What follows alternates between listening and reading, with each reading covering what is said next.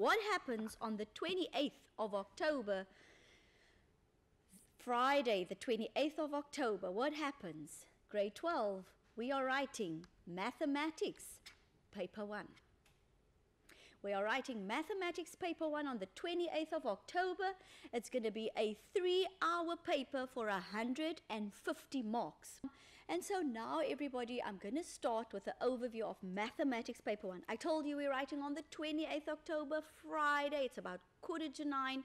You are sitting there. And the first thing that I want to tell you is, do not worry about your difficulties in mathematics. At this point in time, I want to encourage you. You must just study. You do the possible and the impossible will be done for you. So let's go to our first slide. Remember, first the overview of Mathematics Paper 1. So now you see normal factorizing, the use of the quadratic formula, simultaneous equations, exponents and surds, and your inequalities. This is your first question, and this form part of what? Of quadratic equations. So the first question in Mathematics Paper 1 is going to be normal factorizing, the use of the quadratic formula, simultaneous equations, exponents and surds, and your inequalities. Now what I want to say is I put a clock on the slide because the clock is to tell you, please, this question is about plus minus 20 marks and you should not spend more than 20 minutes on this question. Remember, you're going to try and go 1 mark per minute and 20 marks, 20 minutes. So quadratic equations, question number 1, normal factorizing, the use of your quadratic formula, your simultaneous equations, exponents and surds and inequalities. Now when I say the use of the quadratic formula, you immediately know, you go to your formula sheet and you do the formula x is equal to negative b plus minus the square root of b squared minus 4ac over 2a matrix. That is the quadratic formula. Normal factorizing is basically just factorizing a trinomial or taking out a common factor. When I say simultaneous equations, how are you going to recognize that it is simultaneous equations? We are going to say solve simultaneously, or we're going to say solve for x and y. If you see solve for x and y, you know it is a simultaneous equation.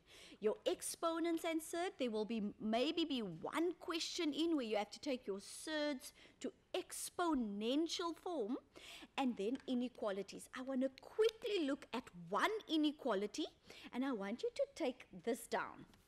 If I say inequality, I'm going to give you a sum, say x squared is less or equal to 4x minus 3. When I do this sum this afternoon, I'm absolutely confident that before I even explain this sum, you know what to do.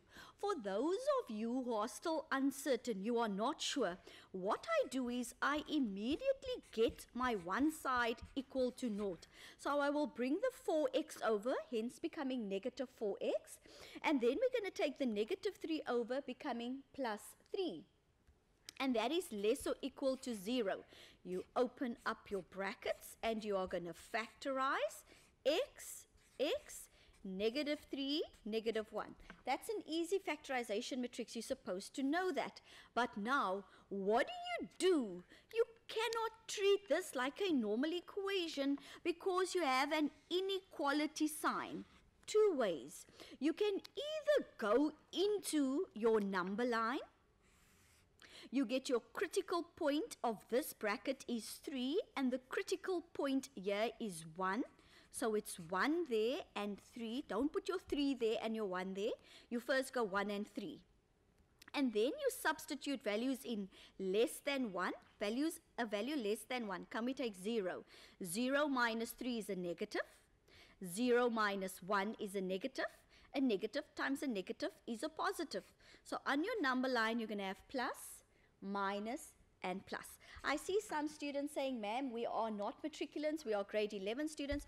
Grade 11s, you're doing this work. You did quadratic equations, you did your normal inequalities, so this will also help you. This is an overview for the matrics, but grade 11s, you will also benefit from this session, so don't worry. So I have my number line here. I've got a plus, a minus, and a plus. What do I do after this? You check at your inequality sign. My inequality sign says smaller than. For those who don't know, that is smaller than. Can you see if I do that? For kleiner. So you are looking for smaller than values. Now what is smaller than? It is a negative. So my solution will lie here where the negative is. Can you see that, grade 12s and grade 11s?